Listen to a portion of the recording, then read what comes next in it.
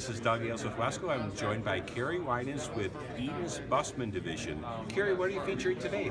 Oh, thanks, Doug. Our feature today, we're going to focus a lot on finger safety. After the product is applied, we want to make sure from a maintenance standpoint that the product is always safe, that anyone in the maintenance field, because a lot of these products are out in the field with people that might not be well trained in the safety aspects of overcurrent protection.